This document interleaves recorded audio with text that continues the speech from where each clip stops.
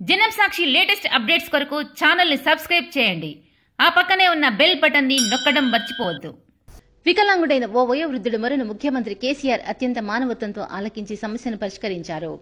గురువారం మధ్యాహ్నం ముఖ్యమంత్రి కేసీఆర్ ఓ ప్రైవేట్ కార్యక్రమంలో పాల్గొనేందుకు టోలీచౌక్ వెళ్లి వస్తుండగా మార్గమధ్యలో వికలాంగుడైన వృద్ధుడు చేతిలో దరఖాస్తుతో కనిపించారు. దీంతో కేసీఆర్ కారు దిగారు. ఆయన దగ్గరికి వెళ్లి సమస్య అడిగి తెలుసుకున్నారు. తనకు తానుగా మహమ్మద్ సలీంగా పరిచయం చేసుకున్నాడు అతడు. గతంలో డ్రైవర్గా పనిచేసేవాడనని 9 ఏళ్లుగా అనారోగ్యంతో బాధపడుతున్నానని చెప్పారు. 4 ఏళ్ల క్రితం బిల్డింగ్ పై నుంచి కింద పడటంతో కాలు విరిగిందని, తన కొడుకు ఆరోగ్యం కూడా బాగాలేదని, ఉండటానికి ఇల్లు కూడా లేదని తగిన సహాయం చేయాలని కోరాడు.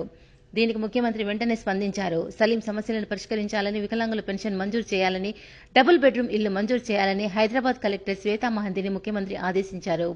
ముఖ్యమంత్రి ఆదేశాల మేరకు టోలీచౌకీలో సలీం నివాసం ఉంటున్న ఇంటికి వెళ్లి కలెక్టర్ విచారణ జరిపారు. సలీం వికలాంగుడని ధృవీకరిస్తూ సదరం సర్టిఫికెట్ ఉండటంతో అప్పటికప్పుడు పెన్షన్ మంజూరు చేశారు. జియాగూడలో డబుల్ బెడ్రూమ్ ఇల్లు మంజూరు చేశారు. ప్రభుత్వ ఖర్చులు సలీంకు వైద్య పరీక్షలు చేయించి చికిత్స చేస్తామని హామీ ఇచ్చారు. కొడుకు కూడా అనారోగ్యంతో బాధపడుతూ ఉండటంతో సీఎంఆర్ఎఫ్ కింద ఆర్థిక సహాయం అందిస్తామని ప్రకటించారు. జనం సాక్షి లేటెస్ట్ అప్డేట్స్ కొరకు ఛానల్ ని సబ్స్క్రైబ్ చేయండి. ఆ పక్కనే ఉన్న బెల్ బటన్ ని నొక్కడం మర్చిపోవద్దు.